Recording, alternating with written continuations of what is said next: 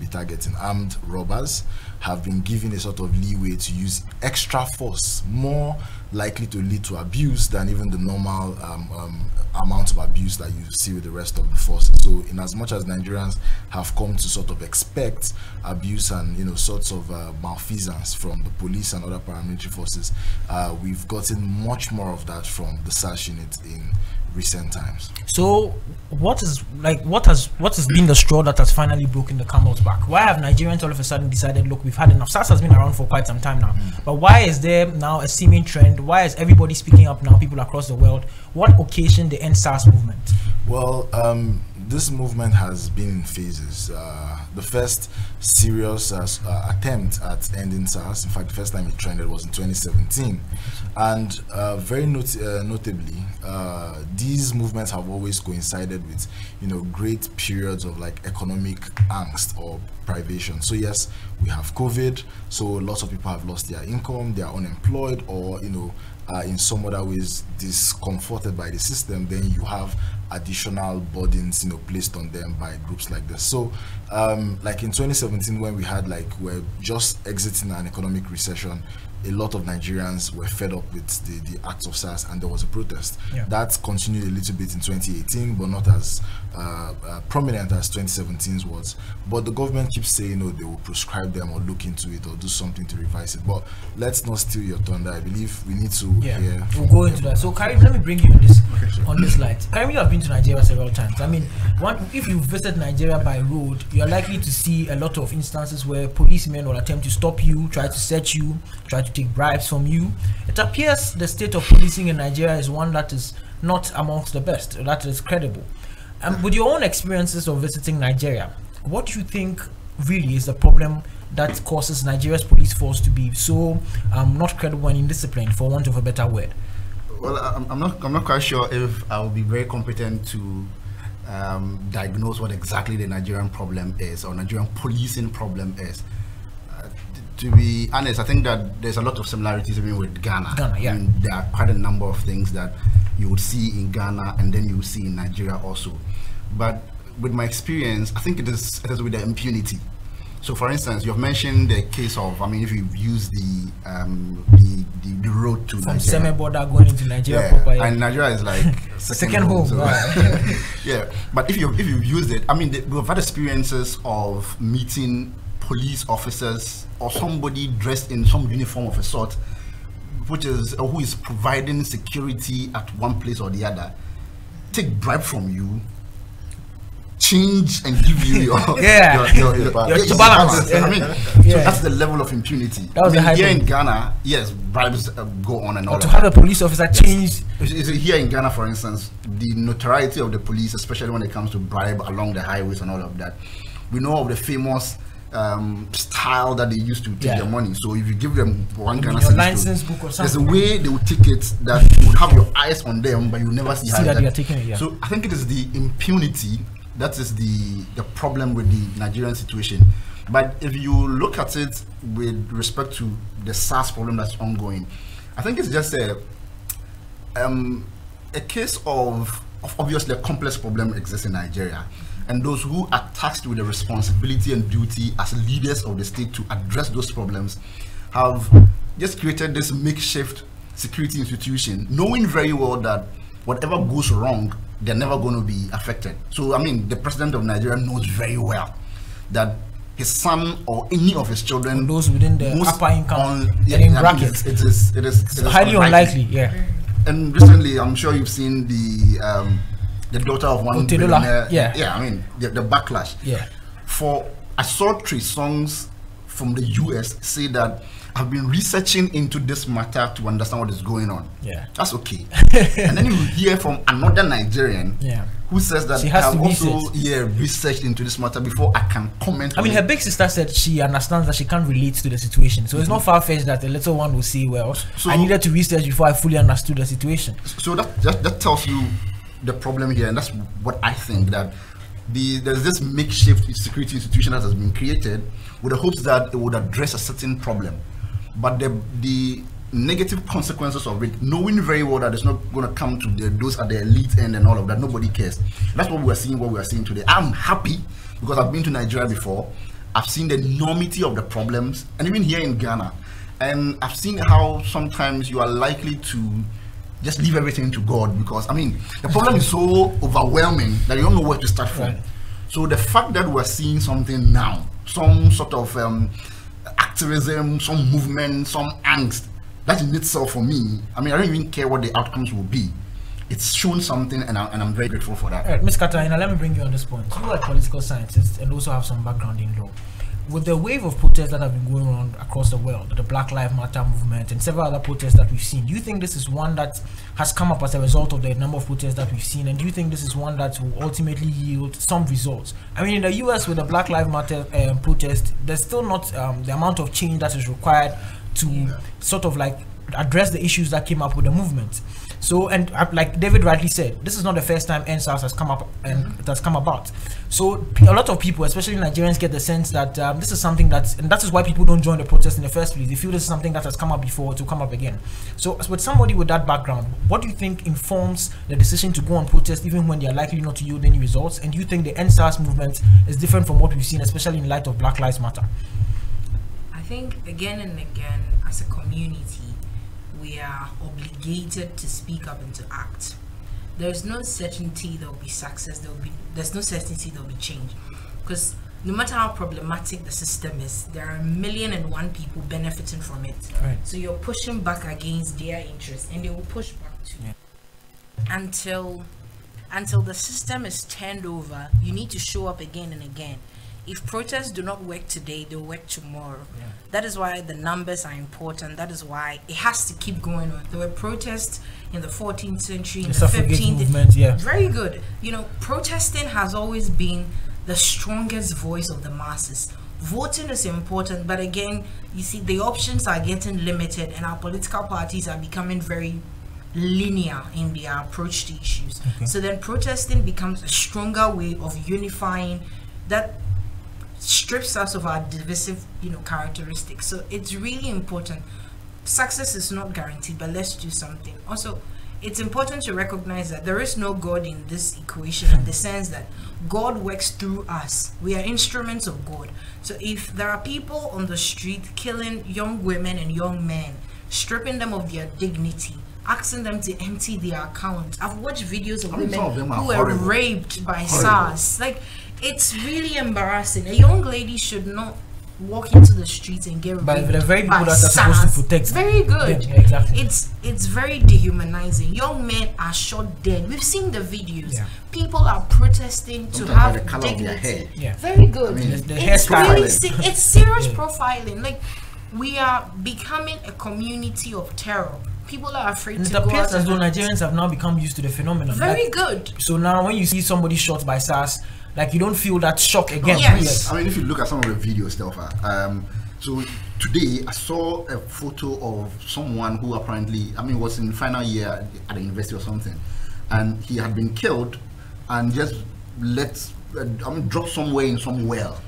And it's taking some time to see the body that has decayed. It has decayed. There's a woman who was shot in the face. Yeah, you can see some part of the Lagos. I think there's a means of raising money for her now. There's a young guy also whose leg had been shot, and there's some of the videos. So some little altercation between somebody who is going to be arrested and then SARS, and there's an officer with a gun firing just indiscriminately. Yeah. So what do you see that? This is not a war zone. Yeah. So Eli, I want you to finish on that point about how. So do you say we should stick to protests because they work, and I agree with you. They work. We have results. We have the civil rights movement.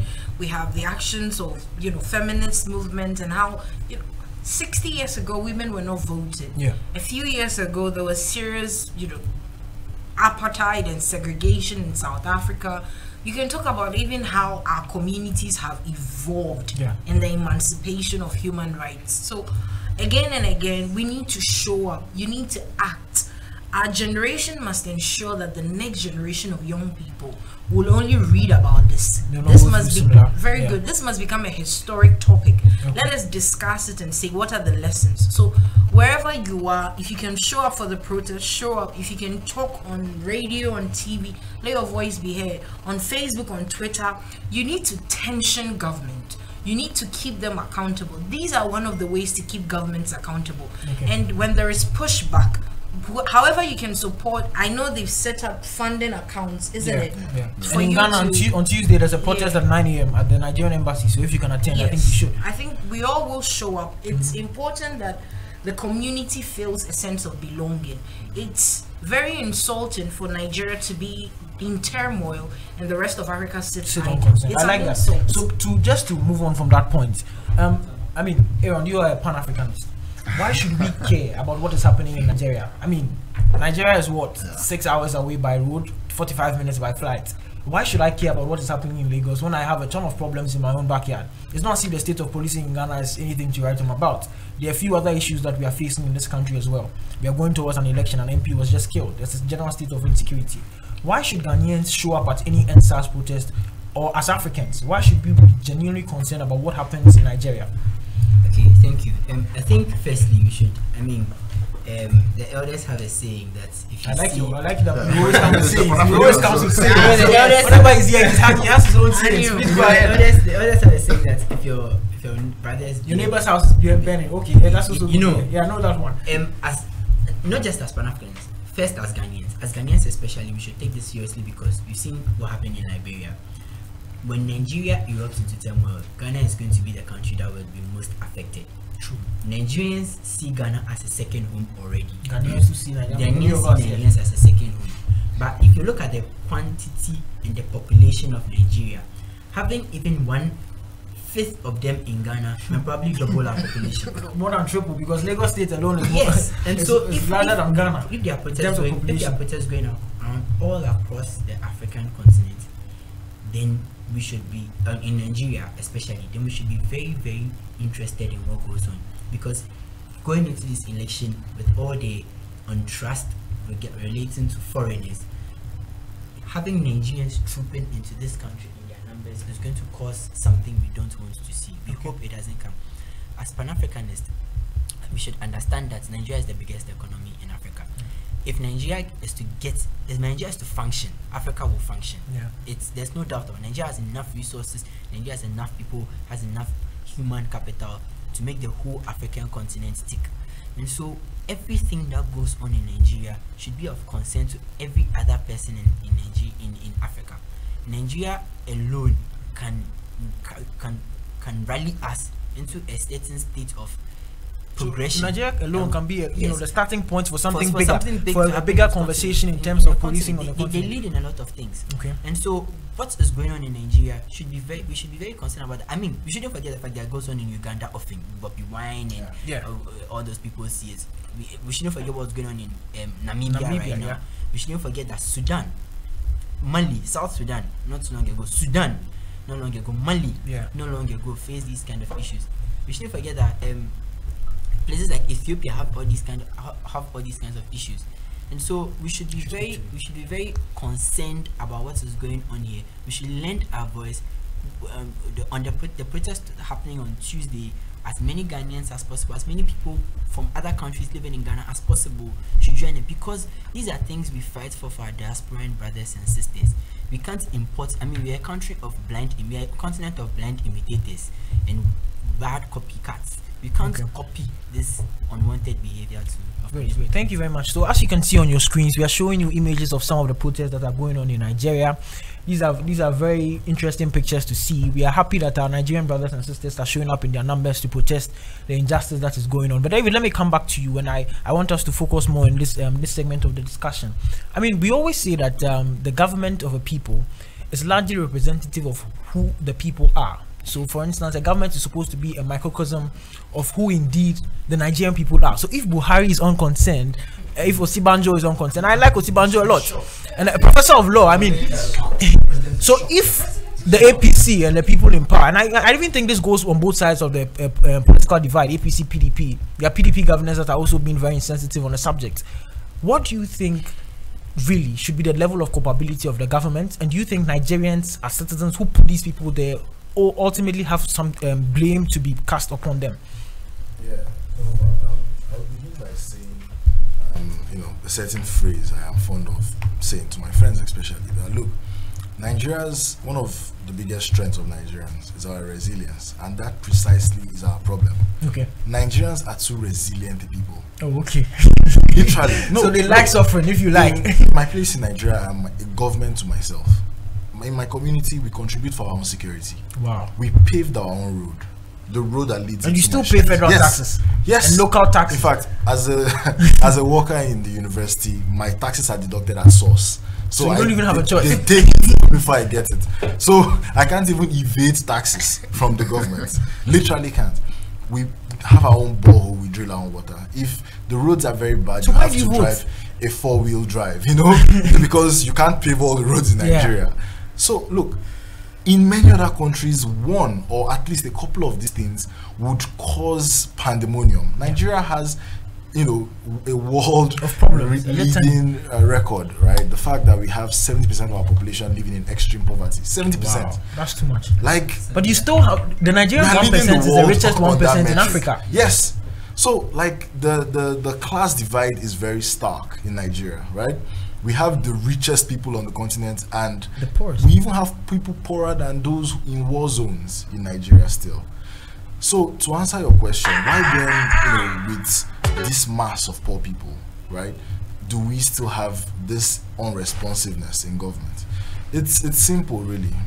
The first is that resilience problem. Most people do not really consider the government as playing a part in their life. Mm-hmm. They live, their lives however best they can manage, right? And then the second is, for a lot of people, their identities, things like their religion and ethnicity are more important to them than even the way they live, like the lack of any sort of economic stability in their life, right? There are people who, even without prompting, would be on the street in 2023 pushing the agenda for any one of these people parties, that we're indicting right now. Today. And it's because a lot of people think when my tribe wins, I win, right? Wow. There was such blind loyalty when an Ejim man was in power. The entire South gave their votes to Goodluck Jonathan. Okay. You would always have such blind loyalty when a northerner contests. That's why the Northwest and the Northeast are always a sure lock for whoever is the most northern candidate. Okay. If that's Buhari or if that's Yaradua as it was in the past, they would have all those votes. Because for these individuals, they feel that there is an identitarian contest. Like, they don't see Nigeria as a nation. They believe it's a contestation between different nations, different tribal nations. And it is their job, many think, right, to make sure that their nation, their identity wins, whether it's religious or tribal. So, in the end, you would not find a Nigerian except, one who is really facetious, who's lying really, who would discount the fact that Nigeria has problems. Every Nigerian would agree that there are problems, and many would even go so far as to indict the current government. But come 2023, nothing will change, really. Very little action will be done. I like that historical perspective you provide, but let me just digress a bit. I mean, I like Burna Boy a lot. A lot of us seated here like him. Why was there a clarion call for Burna Boy to step in? I mean, he's not mandated to speak on the issues. Now he has come out to speak and has indicated how he has put in some financial resources into the protest. But why did Nigerians expect Burna Boy to come out and say anything? I mean, in Ghana, we hold very little expectations of Sarkodie. So I don't see. I mean, if there's a political issue, if there's a political issue and there's a protest and Sarkodie doesn't talk about it, nobody cares. Like Kabute, so what? So please tell me why you care about Burna Boy. Right in saying branding. Please, we respect Kabute. But go on. Yeah, but like branding is one part of it, but beyond that, like, let's take a step back a little and look at it this way.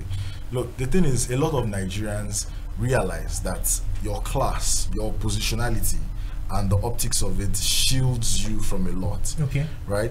Even SARS, as problematic as they are, they don't harass people like Naira Marley, who smoke weed in their videos. The stereotypical type of person. Who are the most stereotypical, sorts of persons they should be chasing. Like, the moment you've achieved a certain amount of fame or financial wherewithal, like, you are free from such oppressive acts, right?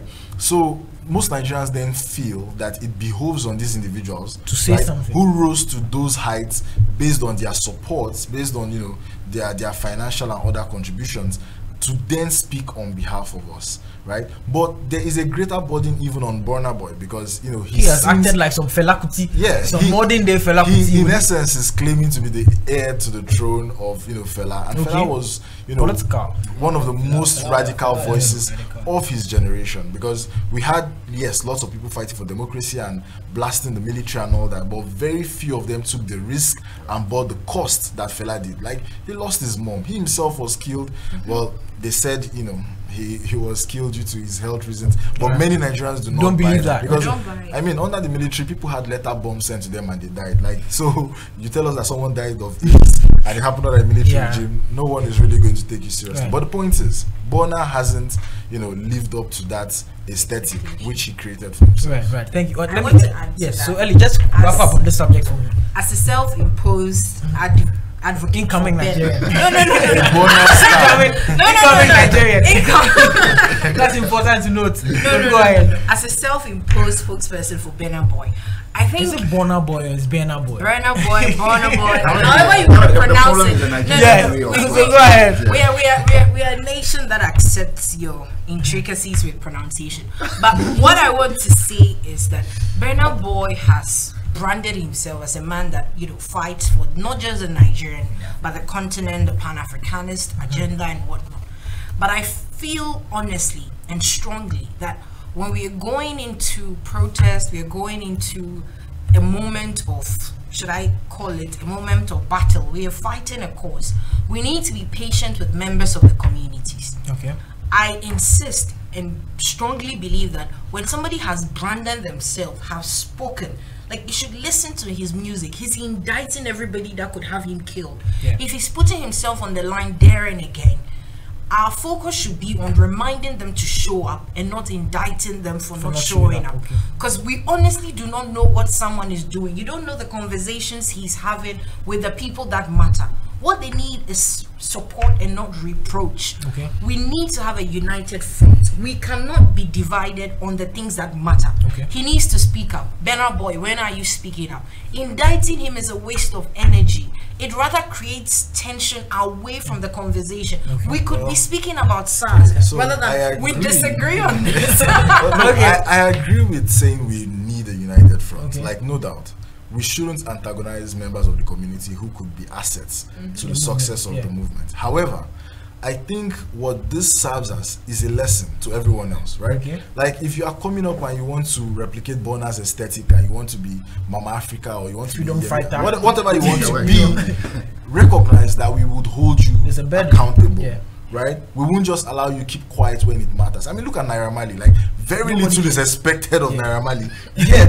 Yet he's actually one of, you know, the celebrities who have like a very good rapprochement with the government. You know, he has spoken to the police public relations officer. He has told them that, look, they have about a week to do something, otherwise he would mobilize his fan base, come out. And, you know, we are waiting for that on Tuesday. Should the police not have acted by then, imagine all the Malians being on the streets. So Karim, we need to be wrapping up on this. So, but I like the way the Nigerians, you know, the creative arts people in Nigeria have stepped up. I mean, I'm a big fan of Mr. Macaroni and I'm very impressed by what he has done. On the other side, there have also been some very disturbing images from some comedians who have also tried to latch onto this and, you know, make light of the moment. Do you think we need to, you know, call out these people? Should we cancel them? So, for instance, there's calls for us to cancel Coca-Cola and brands that have not necessarily spoken up on the matter. Like Eli said, we shouldn't antagonize them. But for brands that may never speak up on this matter, the cancel culture that especially we are seeing on Twitter, what do you think? Well, I'm in principle not in favor of cancel culture and censorship of any kind, but I do also believe that, especially when you can create any connection between a brand, be it an individual or a company, that one way or the other benefits from any arrangement or even your own relationship with them.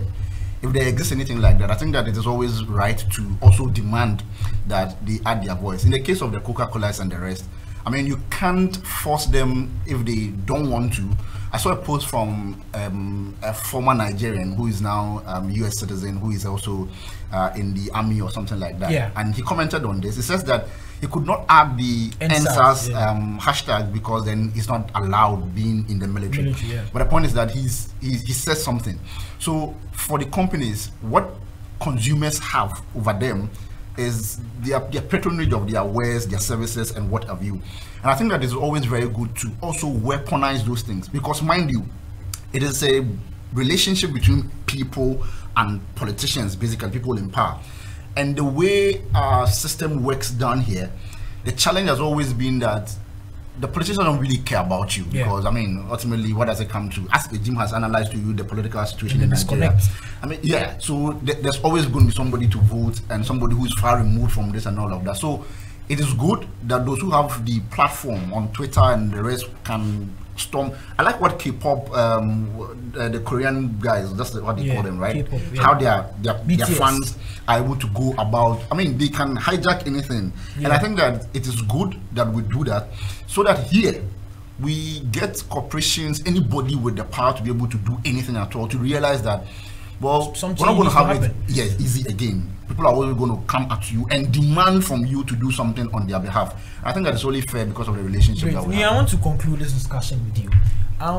Going forward, really going forward, what should be the position of the African in respect of how he treats or responds to his government? I think we are generally getting to a situation where people are becoming disgruntled by those in places of power, and people are now beginning to take the position that we don't even need government in the first place. In an instance like this, where we are seeing a growing wave of protest, and this is likely to lead to something else going forward, how should the African be feeling about his government and what should be done? I think we should look at it from the position of how the government should be feeling about their citizens. Governments have metamorphosized into colonial bodies. So their security structure is set up in the colonial system, where the police seem to lord over the people. You know, Ogasi, order from the top kind of securities. We should change that system and know that it's a cooperation. We are helping people. It's not where the colonial system, and even we saw it in the apartheid system, will oppress a group of people. But that should be how it changes, because we are getting to the point, we are going back to the days how we want our independence, where we, for the availability of a better word, we go boot for boot with the people who very interesting with the security forces, and you get to the point where I feel that, well, there's another thing we are fighting for, another form of liberation we are fighting for, and so that's how we should relate about it. We should just, when we are restructuring it, I think very few African countries have had a chance to restructure their security systems from the colonial system 60 years on, from after most people get independence, and that's what we should be looking at. Great. Right, thank you all very much for this very insightful discussion. I mean, we've been looking at the issues of SARS as they've come up in Nigeria. We are very disturbed by the incidents of members of the police really using force excessively and using extrajudicial tactics at the expense of Nigerian citizens. This is unacceptable. This is something that we must stand against, and that is what my friends and I today have been discussing. Really, we've looked at what the problem is, and we've looked at how governments really should be treating their citizens and in respect of reforming the policing system, not only in Nigeria, but across the African continent, because the problems are pervasive everywhere. It is loud in Nigeria today, but it may be another state tomorrow. This is the Hangout debate. I've been joined by David Ejim, Ibrahim, Karim, Katahena, and Komey, who have been discussing the first phase of today's debate in respect of the SARS issue. We'll be right back for the discussion on the African Continental Free Trade Area. This is a very interesting one. We're going to have David and Aaron return. We'd like to say thank you to Karim and Eli who will be leaving us. Stay tuned, and we'll be back shortly.